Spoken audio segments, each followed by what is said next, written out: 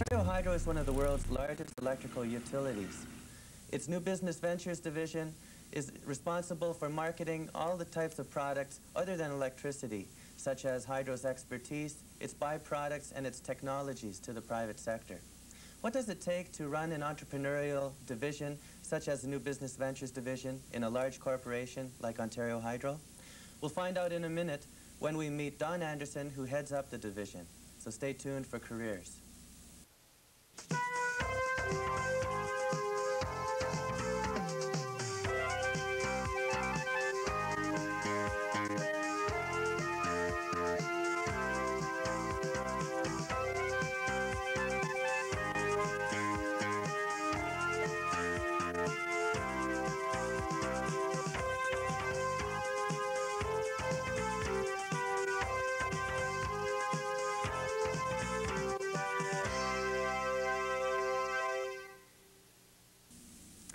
Hello, I'm Peter Wolfl, and welcome to Careers. Don Anderson has been in charge of Ontario Hydro's New Business Ventures division since its establishment in January 1984. The division runs as a separate profit center, and in 1988 it had sales of $56 million and a net profit of over $10 million.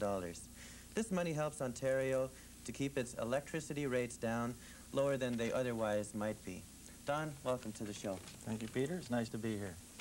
Don, you've done some moving around. You were born in Chatham, Ontario. Then you studied engineering physics in Toronto. And then you went to England to study postgraduate studies. Now, why did you go to England? Well, I was lucky enough when I finished engineering school at Toronto to win a scholarship. So when somebody hands me some free money, I'm happy to take it. And in fact, in the profession I was working in, the British universities were considered at that time to be the best in the world. So the combination was a winning combination for me. So what did you take there? I studied advanced engineering in England. Okay. And then you later studied advanced management in Banff. The Banff School of Advanced Management is an experience that anyone that's interested in running a large corporation should never miss. It's not like the schools at Western or at York or the business schools where you get your MBA. This is a lockup in the Rocky Mountains, and they bring in people from all the different businesses. I can remember studying with people in the lumber industry and banks and electric utility and gas industry, and having all those people study together, concentrated manner, Saturdays, Sundays, evenings, for 8 weeks is quite an experience. And we studied everything from law to international finance to... Did you take that while you were already working for Ontario Hydro? That's correct. I did. Okay. And how long did it go for? 8 weeks. Okay. Then you joined Ontario Hydro in 1963. 63. Where you were closely associated with its nuclear program for the next 21 years. Can you tell us about that experience? Well, it's hard to believe it's 21 years that I was in the nuclear business, but my postgraduate work in England got me into nuclear physics and nuclear science, and when I came back to Canada with a new wife that I'd married in Europe, I had to find a job. And it turned out that my degree and the country's needs fitted. So I joined Ontario Hydro and worked at their earliest and first little nuclear power station in the Ottawa Valley. What's that one called? NPD. All right. That was quite an experience for a European wife. We lived in a log cabin 20 miles from any town, and after her being born and raised in Europe to be transferred to there, it was quite an experience for her. But in the time I worked in the nuclear industry, I was first, by the time I was 30, I was what was known as a shift supervisor on a nuclear power station, and that's like being an airline captain on a 747 flying over the Atlantic. It's a heck of a lot of responsibility, but it sure teaches you quick how to learn to work with people. And from there I progressed into designing and building these types of things, and then I ended up being in charge of building the largest nuclear complex in Canada, called the Bruce Nuclear Power Development, which I think you yourself have visited, and which itself, all by that one power station over there on the Lake Huron, is now providing about 30% of all the electricity that all the viewers are using to run their television sets tonight. So Ontario Ontario Hydro has been a force for good in the province, and we get a lot of our electricity from nuclear power, and I'm very proud of the role I've played. And during that time, I guess you had to defend nuclear power quite a bit as well. That was one of the toughest parts. You know, when you mention the word nuclear, you push a button in people's heads, and you know they just all they can see is mushroom clouds and glowing in the dark. And you'd think that year after year, as the nuclear power stations have continued to produce electricity for us here in such a reliable manner, that progressively they'd see that these things can be done safely and with attention to the environment. But, as we all know, there were two massive incidents that occurred in other parts of the world, one in the United States called 3 Mile Island, and the worst one of all in the Soviet Union, which everyone knows. Chernobyl. Everyone? Chernobyl. Now, that really was a disastrous accident. But I should tell you, Peter, that there's not many people have done it, but I've been to the Soviet Union, as you probably know, and I actually have been through a Russian nuclear power station. And having built over 15 of them myself, I was in an ideal position to see what they do and compare it with the quality and the engineering that we've tried to build into our plants over the years. And I don't know. So what was your impression? It was a shock. Because I went to the Soviet Union thinking, here's a country that puts men on the moon like the United States. Here's a country that has the most advanced weapons and fighter planes and radar and everything you can think of. Then why would they build such terrible nuclear power stations? And I walked around them, and they were very poor quality, Peter. The technology in those Russian power stations dates from the 1950s. It'd be like you driving a 1954 Morris when I drive my 1989 Pontiac. And you put those side by side, and you say, what's wrong here? I'm in a time warp. And then I slowly began to realize that it was the fact that the system, the very thing Gorbachev is trying to change, in fact, it was the system was keeping all the individual people from generating new ideas and introducing them and improving and making it safer. Everybody did everything that was stamped on that drawing in 1954, and nothing has changed since. So you could just see it was a formula for a disaster. Right. And I must say it was quite an eye-opener to see why something like that could happen there when I know, and we all know, that it could not happen here. Well, this must develop some opportunities for Canada, for the people who have some expertise now, to maybe help countries like that out. We do a lot of that.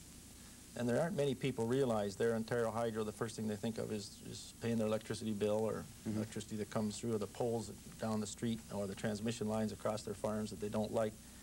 But I have to tell you that another side of Ontario Hydro that not many people are aware of, and I hope that some of your viewers enjoy the tape that we show in a few minutes, we have our people all over the world, in India and in Pakistan, in Egypt, in Africa, in Ghana, in Kenya.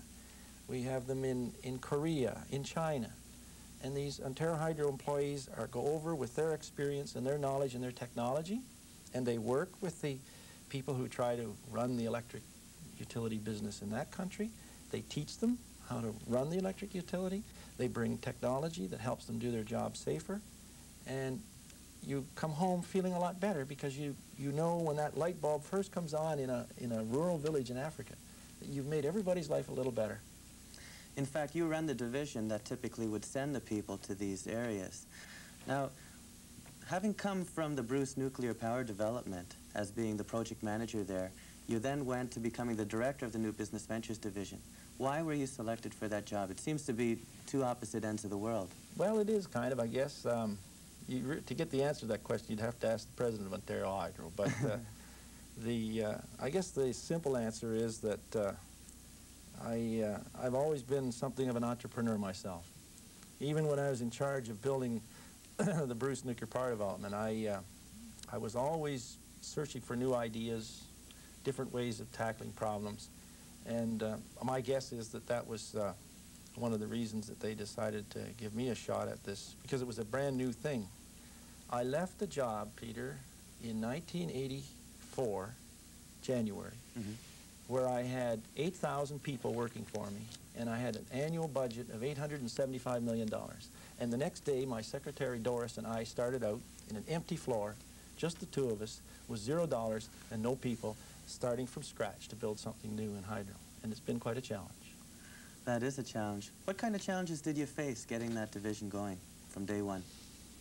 The two biggest challenges that I guess I would identify would be, firstly, the internal resistance within a corporation the size of Ontario Hydro to something new. I mean, Hydro is a very big corporation. It does many good things for the people of Ontario. But it is also, being a very large company, naturally has almost bureaucratic management systems which do not adapt easily to completely new approaches. And initially, most of the employees of this of Hydro looked at this new business ventures thing as incredulously. They said, you know, this is not Hydro, this is something new and different. But that's why our board of directors decided to do something venturesome like this, to inject new ideas into the corporation. And I think it has achieved that. So that's one of the excuse me, one of the biggest challenges. The other toughest challenge was to convince people that they should do some of these adventurous things around the world. And at first it was tough to say, you know, here's a chance for you to work for 2 years helping the people of Ethiopia. And everybody say, you know, well, why do I want to go to Ethiopia? And then as more and more people started to do it and the word spread that it was tough work, but they came back and they felt better about doing it, and their families went with them, and they learned something. So the whole experience was that many of them reported to us that the whole experience was a personal fulfillment as well as a job that made good money and a chance to travel. Now, when the division was first started, wasn't there a possibility that this may only be a temporary position for you as well? Well, I didn't the whole take division it may only be temporary? It was a risk. I mean, I was told to get the thing going and to be careful that I didn't lose very much money. And the fact is, I never did lose any. Year after year, we've just completed our 5th year now. And as you reported at the start, we have grown this business from nothing to $56 million earnings last year. And we paid a net profit back to Ontario Hydro of $10.9 million. Now that's not, you know, $56 million is a lot of money. I mean, that's a pretty fair-sized company in this province. Compare it with Ontario Hydro, which is a $6 billion company, and NBV is about this big. Does it make any dent at all in the rates that people pay? We made a profit of, as I said, of $10 million, and I think that reduced everybody in Ontario's electricity bill by 86 cents last year. Well, it's a good start. Well, it's the case of the elephant and the mouse, isn't it? Yeah. I mean, you have a giant corporation like Hydro, and this is if you read the Harvard Business Review or some of these texts, you know, they will tell you that this is a constant problem for large corporations that want to start intrapreneurial or venture-type activities, that they can get buried in the size of the parent mother corporation, and you really have to struggle to maintain your independence and not let yourself get overwhelmed by the size and the systems of the owner. I'd like to talk to you more about entrepreneurship, but before we do that, we're going to have to take a short break. When we come back, we'll be back with Don Anderson, the Director of New Business Ventures Division at Ontario Hydro.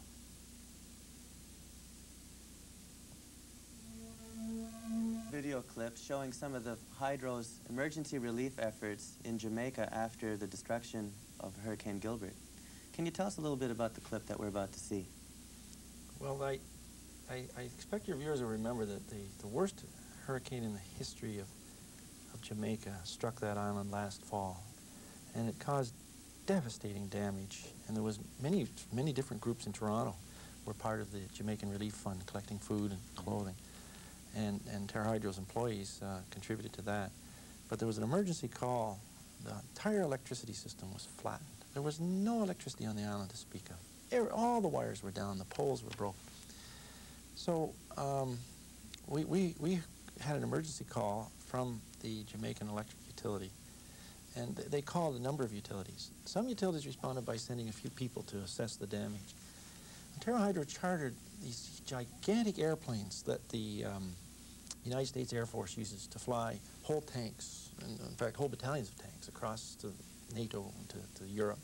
I've never seen an airplane so large, Peter, and we flew it into the Air Force base here at Trenton. And all those white trucks that everybody sees along the road, the Hydro trucks with the arms that do the fixing, we just drove one truck after another onto this great big airplane, one after the other. And these, we'd never seen anything like this. Anyway, we drove all the trucks on, all the equipment, all the men, piled on this plane, off we went. It cost us $250,000 just to lease for one trip this American super cargo plane. Flew over to Jamaica, and within hours, our crews were spreading out all over the suburbs of Kingston.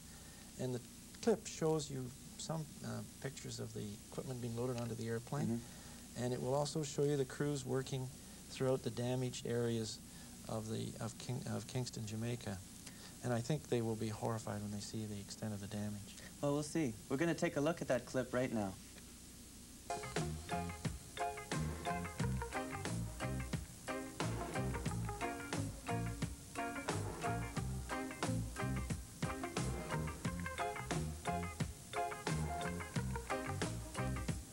Welcome to Jamaica, land of lush crops like sugarcane, banana, and coffee. Honeymooners and fun-in-the-sun seekers frolic here, enjoying the feel of warm, salty water against sun-kissed skin. But beyond the coves and beaches of the Caribbean are painful reminders of the wrath of Hurricane Gilbert. After the storm ended, employees of Jamaica Public Service began the overwhelming task of putting the power back on. The priorities we developed were firstly to try and reach the hospitals, to reach the fire brigade, to reach the water pumps, because these were the areas of greatest need, because you've got to understand that after the hurricane, we had no electricity at all. Everything was down. Local crews struggled round the clock, but the extensive damage prompted Ciega to put out a call for help. In Canada, Ontario Hydro responded. If anybody told me a week and a half ago I'd be in Jamaica, I'd have told them they were foolish. To get the equipment to the scene, Hydro rented the C-5A plane from the United States and loaded it at the Canadian Forces Base in Trenton. This bird has a cargo area of more than 2,300 square feet and can lift over 400,000 pounds into the air. Hydro shipped $1 million worth of equipment to the island during the 4-hour flight. 10 Hydro crew members and 1 mechanic flew to Kingston. Most of the men were from Eastern Region's Belleville traveling crew. There was lots of speculation by the men of what Jamaica would be like, but in the end, the decision to help was an easy one to make. Once there, however, the destruction and harsh working conditions stunned the crew. It was no day at the beach. To the surprise of the crew, local residents waited patiently for electricity. Still, they gathered around the site for a closer look at the faces under bright orange and white hats. Life in the town of Portmore would soon be a little easier. Really happy to see, especially when the lights go back on. That's what they ask you all the time. When's our lights going to be back on? Not the power, the lights. So. Thanks to all the crews working to get the lights back on, Jamaicans are now likely to have a brighter Christmas. You know, I'm sure every one of us are, proud to be here for when you drive down the streets and they see the Canadian trucks and that, it makes you feel good that they're recognizing you as Canadians. It makes you proud for that. You kind of swell up and, say, oh, I'm a Canadian and we're down here to help. Boy, it looked hot down there. It must have been hard work. It was. Was it NBV, New Business Ventures Division, that actually got the first call for help? We got the call for help. It was a very expensive program, and I must say at this point that most of the cost of doing that work for Jamaica was paid for by the Canada International Development Agency, CEDA. I think Hydro contributed $100,000, but I think the Government of Canada through CEDA contributed over $600,000. Did Jamaica pay anything for this? Not a cent. Not a cent. It was a goodwill gesture on Canada's part. When people have had the devastation that, I don't know how many of your viewers have ever lived through an earthquake or a tornado, but when you see the suffering, you want to do everything you can to help. Yeah, they seem to be just concerned about getting that light bulb on. Yeah, that's the only thing that once they had light, they figured everything was restored. Here we'd have to have our microwave and our ice cube maker and everything else, but all they wanted was to have the lights back. We're spoiled. What's it like, Don, running an entrepreneurial division like NBV in a large corporation? It's at times difficult, but more often very rewarding. And the idea of introducing into a corporation like Ontario Hydro, a separate profit-driven bottom line prerogative, which is what all the private companies have to do. But to introduce that inside a very large company at Hydro, like Hydro, which is as big as government, but isn't government, is difficult. But it has many good side effects. It really does. When you've talked about the division's operating strategy, you have at times made reference to an NBV triangle. Can you explain what that is? Well, we had to make sure that we knew why we were doing this business. If we simply said, we're a part of Ontario Hydro and we're out here to make some money, that wouldn't have been good enough. So from the start, we said we've got 3 very clear, very well-defined objectives. Number 1 is to be profitable. Number 2 is we're here to develop stimulating new job opportunities for our employees. Everybody likes a change once in a while. You can keep doing the same job year after year, but if once in a while you can go for 2 years to China and do something good, and then you come back to your old job in hydro feeling, you know, that you've got a different, refreshed, and a broader perspective. And the third reason, of course, is that Ontario Hydro, as a public utility corporation, is owned by the government, and therefore we have a prerogative to do things that will stimulate and develop economic activity within this province. How do you do that? Tough. That's, yeah. Well, the way we do it is was the easiest part of this whole exercise that I got into. You know, Ontario Hydro has got tremendous technology that is developed for many different applications, Peter.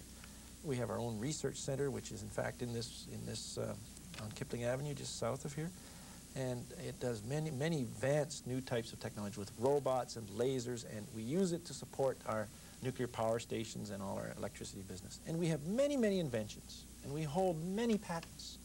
Well, for years and years, Hydro had all of these great technology ideas, which we used for our own purposes, and then put it on the shelf, or forgot about it, or wrote a report. Left it. Well, we came along with our business entrepreneurship, and we said, hey, that technology is a good idea, but they can also use that in the communications industry. Or that kind of robot over there. Heck, we could take that, and we could license a company here in Ontario to make it, give him the exclusive rights to use it worldwide, and he will be himself a successful business. Now, we've done that over a dozen times now. There are a dozen new companies in this province who got their start by getting the exclusive rights to take a piece of hydro technology. Some of them are very small, simple things, and some are very big and complex things. We give them the exclusive right to manufacture that product. We provide them the support and the engineering to help them solve any, you know, startup problems. And because we're a very large international marketing company, we do some of the marketing to help them get started in faraway places from South America to Africa. And they, I can think of at least 4 of those companies now are doing over $2 million a year business, and they employ 5 or 6 people now, and they're making money. That's a great help. And that's what I mean by stimulating economic activity in Ontario. Use our technology to create jobs in this province. Now, one of your division's major money makers is selling products, byproducts such as heavy water. In fact, Hydro, I believe, is the largest producer and seller of heavy water in the world. Am I correct? Correct. That's correct. Now, lately, in the news, there have been some talk about a new breakthrough in fusion power. And in fact, heavy water was one of the major components about that. Are you excited about that news? Boy, for a couple of weeks, I'll tell you, our place was just jumping. When the news first broke, it was 3 weeks ago today that these 2 professors in Utah announced this new discovery called cold fusion. And it astonished the scientific world, Peter, because fusion up till then is a new energy form which my own projection was we would not see used for another 50 to 60 years. So far away it was. And there was all this very expensive research going on to do it. Then suddenly, 2 guys in Utah in a test tube duplicate what hundreds of government institutions around the world have been trying for 20 years. It was astonishing. How has your division reacted to this? Well, first of all, we've benefited enormously. As you pointed out, I don't know if the viewers are aware what heavy water is, but if I just take a second and explain, you know, when you turn on your tap and get a glass of water, it's water. That's H2O. You may not know it, but in that glass of water, about 0.7% is D2O, heavy water. It's there naturally. And what we do in our big refineries at the Bruce is we take that 0.7% out of the ordinary water and put the rest of the water back in the lake, and we concentrate that 0.7. Very valuable stuff. Well, these experimenters in Utah did it with heavy water. Well, Peter, you can't believe it. The fellows that on the part of our business that handle these isotopes, the phone started to jump off the hooks. We were getting calls from Rome. We were getting calls from the southern United States, from Texas. They were all calling in at once, and we sold $400,000 worth of heavy water in 2.5 weeks. Plus about half again as much deuterium gas, which is another commodity. Every university in the world wanted to have this stuff instantly, and everybody knew that right here, Ontario Hydro had the best and highest quality and the best product for sale. In one way, we benefit. The real question is this for real, or is it kind of a funny happening and a news hoax? And the jury's still out for me, Peter. I hate to say it, because I really thought at first these guys had something. But you know, there are over 250 different institutions around the world experimenting, trying to duplicate that right now. There's 100 of them in the United States. There's 30 here in Canada. So jury's still out. Nobody's been able to duplicate it. Ontario Hydro is such a large corporation, over 25,000 employees. How does somebody stand out? How do they advance to the fast track to climb the ladder of such an organization? Well, Peter, it's tough in a large company like that to stand out. The two best pieces of advice I can give for people that want to work in a large corporation as opposed to a small private business is, first and foremost, be yourself. And secondly, don't be overly ambitious. Let it come naturally. Now that may sound like strange advice, but when I hire a lot of people, and when they come in with their ambitions so hanging out on their shoulder, and with so much intensity of their career path all tracked out for the next 10 years, I'm turned off. I want somebody that's coming in, likes the job for the sound of it, wants to do the best job he can. And that's the way you make it anywhere in this world. I'm sure lots of people would like to work for you, Don. Thank you for joining us today on Careers. We're out of time. All right, Peter, it's nice being here. I'm Peter Wolfl, and from all of us here at the studio, good luck in your own career.